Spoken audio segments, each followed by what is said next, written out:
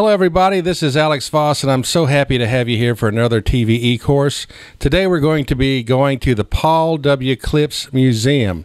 Now Paul W. Klipsch was probably one of the premier designers of speakers for high fidelity. He was building speakers even before they had radio transmitting equipment in the early 1900s, and he had a way of applying the mathematics to the actual structure of a speaker to make it sound really good. And probably still, even today, the best speaker you can buy for sound reproduction is the Klipsch horn. He came out with very different models, and the La Scala and the Heresy, and of course there's competitors that made really good speakers, but none of them have really been able to get to the level of a Klipsch horn for sound quality. At least that's my opinion. You'll get other people who will say different things. But what I thought was important was to go to Hope, Arkansas, and go to the Klipsch Museum and get to know a little bit more about Paul Klipsch and speaker manufacture. I'm sure glad you're here with us for this class today, and I appreciate you. I worked with Paul Klipsch for 31 years, started in 1976. And, so I'm caretaker of the museum now, trying to keep Mr. Klipsch name alive and everything. So this is what I do. Okay. Come to the back here, I'll show you a little picture of it.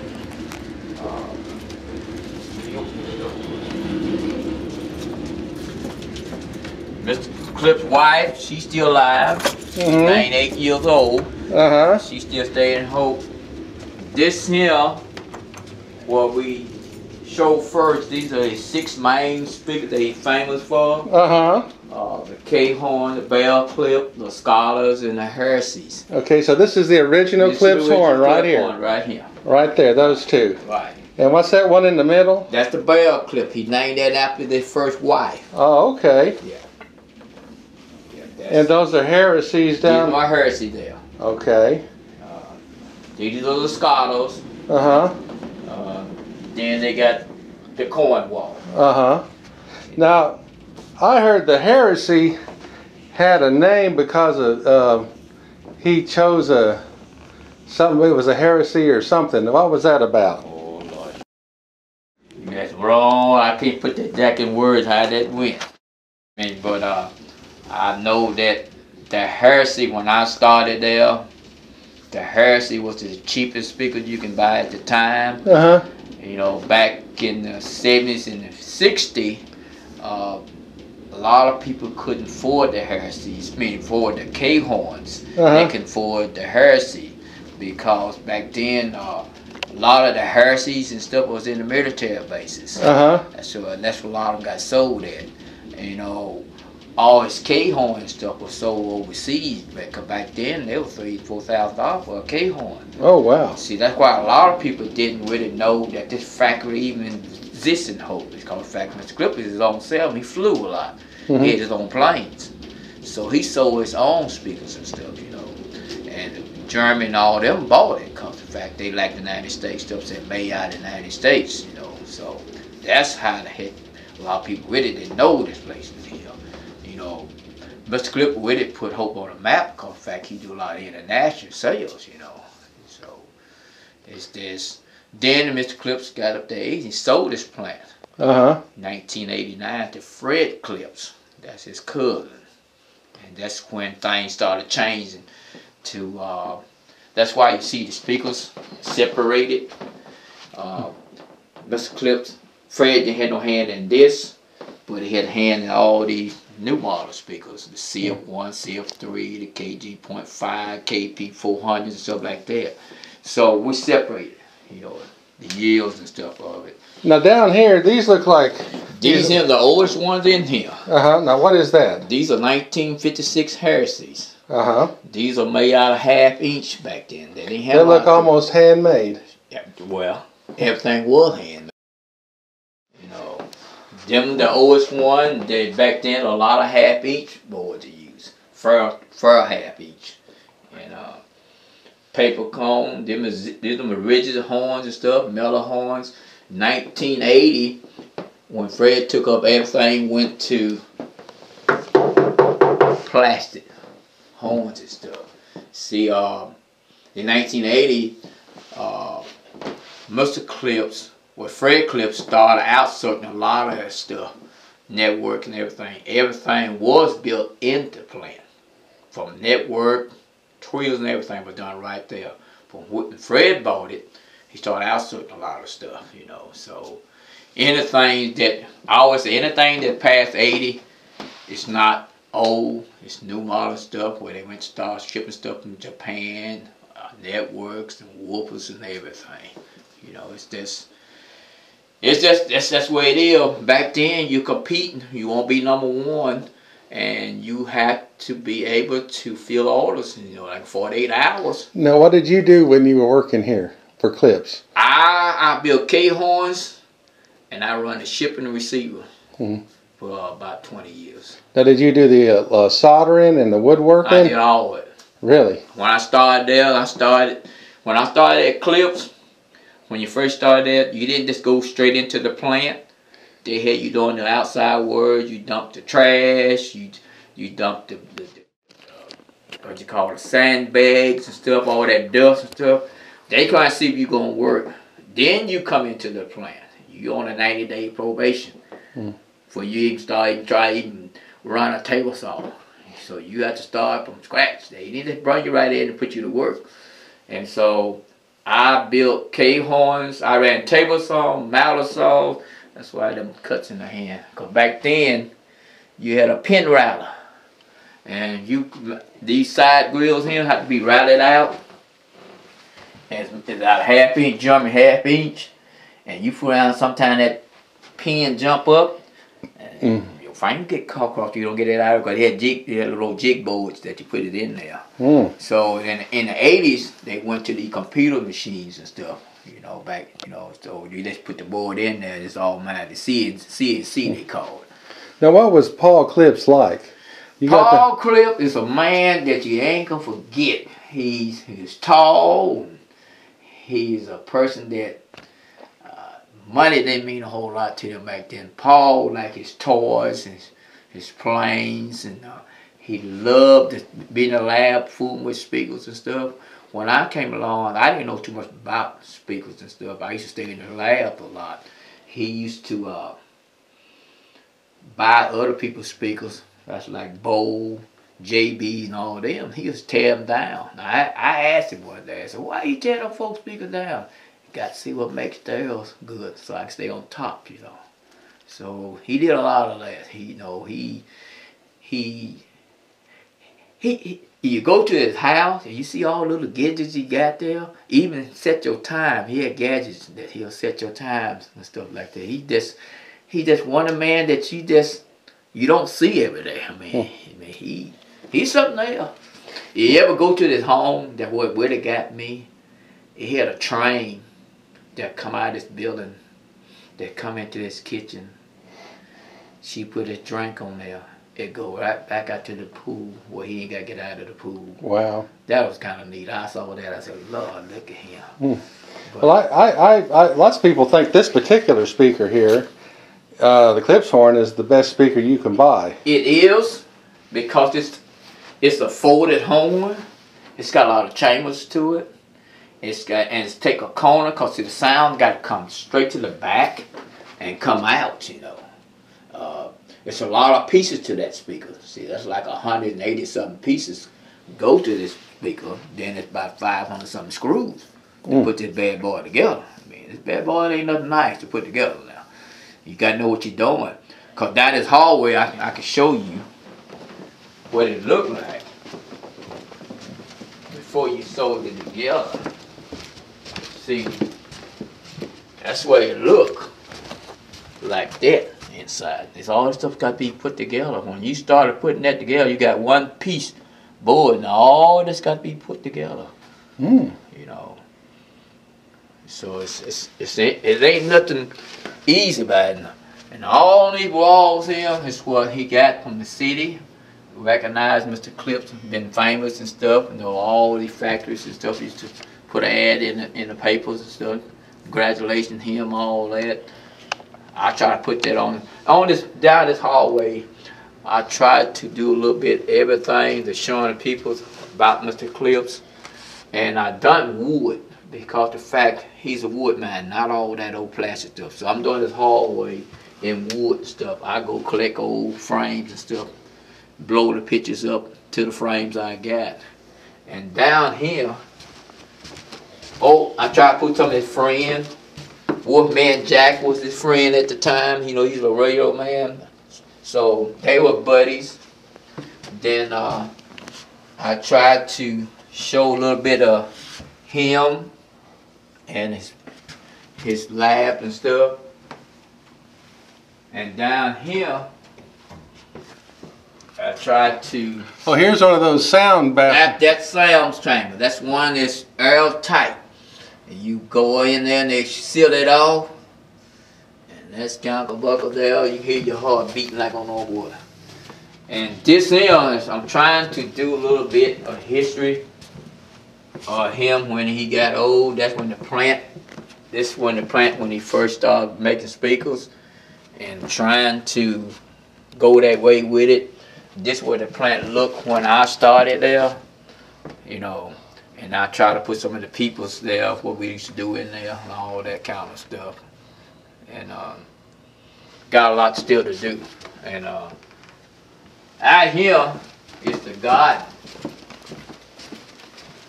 that they donated to Mr. Klipsch that I keep up. It ain't nothing nice. Trying to keep this garden. I don't use spray. I just got to pull the grass and everything up out of here. And it's hard to try to keep this garden look green. I ain't kidding. Yeah, I took some video down there. Mm-hmm. Now what's back over here? You got a gift? They got a art council in here where they used to teach kids art and stuff. That's what this is. It's the art council where they keep, you know, they teach that stuff to the kids and stuff. In here, this here is a little bit me and him. I was in Rolling Stone '83. Me and him and that's you there. Yeah, that's me there. And this show you a little bit of history of see, it's strange in '83. I didn't know a whole lot about Michael Jackson then. That's why it's strange that he's on the other side of the picture there that year.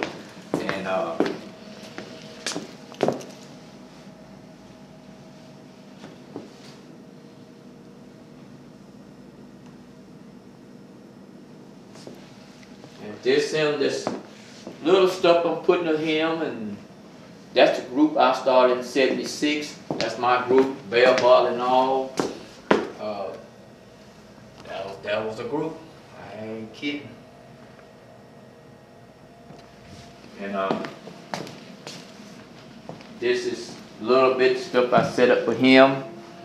Showing everybody when they got old speakers, the metal horn, the network that we used to make.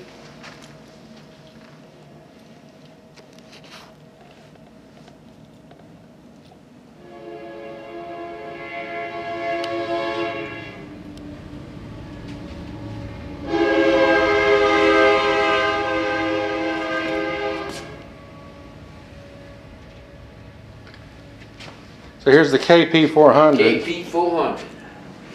These are the newer ones. Yeah, this one took to try to take the place of the K-horn at the time. This one's it's got a preamp in the back of it. It's got a 15-inch woofer in the side of it. This speaker here was it was kind of one of them product. This speaker weighed almost 200 pounds. And Ocean back in them days was kind of rough. We shipped these speakers out of here. They got a feet about this long bit under there. Folks wasn't putting the feet on it. Then Ocean said, "You know, just tip over, you could kill a kid." So we got away from that speaker there, because people wasn't putting their feet on there. So, you know, Ocean's kind of rough back then. You get a complaint, they gonna sure come to us. Now what's this one here? Them are the CF3s. That's the first one that Judy Clip and Fred Clip designed. That's CF3, CF4, CF1, CF2. Now, in your opinion, what's the very best one of all? Is it still the Klipsch horn? Yeah, the Klipsch. It's hard to beat. It's hard to beat. You know, the thing about that K-horn, it don't take a whole lot of watts to push it. 1 watt to push that big old speaker, and it sounds great. And it's hard to beat that ground sound. I mean, it's hard. I know a lot of the new ones, you have to have a lot of power for they'll put out any sound. Well, people think that you got a lot of power, you got something, but people got to realize more power you got, that speaker ain't gonna last a long time. It's designed for you to come back in there and get another speaker later on, because you shoot that, anytime you shoot a lot of watts or something like that, so a length of time, that's wear and tear. I mean, it ain't gonna last too long. Yeah. You keep shooting it in there. Is this his old desk over here, or what is that? That desk there belongs to the city, brought in here. Oh. You know, Mr. Klipsch desk is out there in New Mexico. No, we got a museum in New Mexico too now. So it's desk is out there. It was here, but something happened. A little misunderstanding with Mr. Klipsch in the city. I had come in and move all this stuff into New Mexico. We got a big thing out there. So what's now, I'm trying to get it back here because Mr. Klipsch invented his speaker here in Hope. He buried right down the street. And ain't no sense in taking that plane out there, because this is where he invented his speaker at, right here in Hope. And this, I'm here to make, to keep it alive. I'm trying to add more stuff to it. When people come in, they can see what Mr. Klipsch did, how kind of person he is, why he's famous, you know. Now, did we get your name earlier? Yeah, my name is Robert White Jr. So, are they still making the Klipsch? They're still making the Klipsch speaker here in Hope, Arkansas. The plant is still there. It just got different owners. All your boxes got it. You know, so so far, doing pretty good out there with it, but we don't know what's going to happen in the future. Well, we don't want to see much change, because this is still the finest speaker in the world. That's true. That's true. And you buy a Klipsch horn, it'll last you 100 years, I'd imagine, for you had to. Right. Well, I talked to one of the guys that with all your box said they did not buy the plant to tear it down. They buy it to keep it. Because to my experience, round speakers that your box done a good thing, because that's the high-end speaker that help him. Well, Klipsch makes some great computer speakers too. Yes. And they're not big, but they sound big. Right. And they're making really good headphones now. Right. And they that's something that is a big competition with Klipsch. They all got some headphones out there that we didn't put out. Reel's got some stuff out there, Dale's, that got Klipsch names on it, ain't with it Klipsch, so that's a lot. Well, I know I can tell the difference if I get those computer speakers that are the real Klipsch speakers, and you can set them next to any computer speaker around, they're going to beat it. Right. Just like you can set one of these Klipsch horn. Right. They just don't have that sound. Right. Like Bose. Bose been around here a long time. Yeah. Still here. I mean, that's what I thought Klipsch was gonna be like. Yeah. And well, Bose makes a good speaker. Yeah, Bose been here. And Altec Lansing made a good speaker, and they had Voice of the Theater and all that. But they never could beat Klipsch, ever. They tried. They tried. They get close. They get close. But I know Klipsch is making a lot of movie theater speakers too. Yes. That does a great job. Right. They do a lot of that theater stuff. I mean, Raul Gatto, he's the head of that. Building all them old big speakers, putting them behind these screens and stuff like that. Yeah, but I know when you listen to them, you can't get a better sound out of any speaker I've heard. No. That's great. I mean, the business, these speakers been around a long time, still sound good.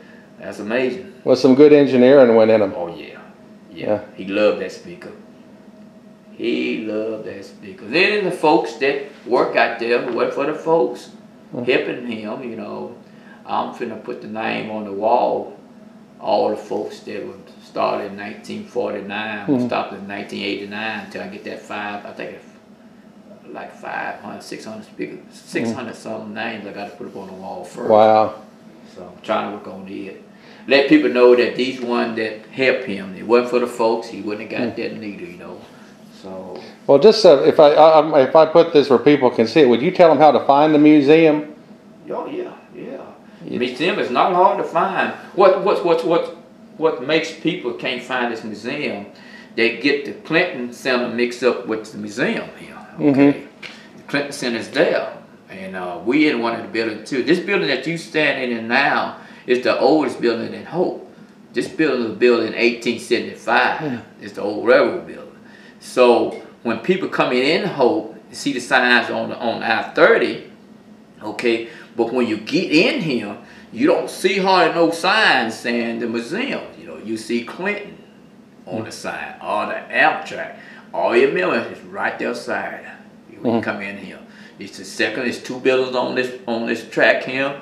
One of them is the Klipsch Museum. I am putting a sign out there, and our art council is in here too. You know, but if they come into Hope and get to the Clinton Center, it's the next building.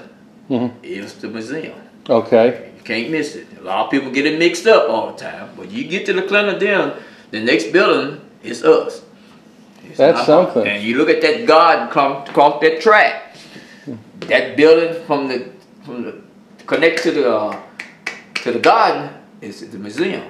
Well, was this an old railroad station? It's an old railroad station. The old railroad station used to sit on the other side of the track. Okay. And so the tracks are right here. Right. They pulled it over here. You know. But yeah, it's an old building. I wish I'd have been in the day when they moved it over. I like to see them trying to get that thing across that track. You know, but they fixed it up. We modded everything. And so far it's been doing pretty good. They did a good job on it. We got to still do a little work on it. You know, you got to do maintaining on this building. It don't take long. Paint start coming off, the heat. Stuff like that. Well, he was an amazing engineer. He was something very special. Oh yeah.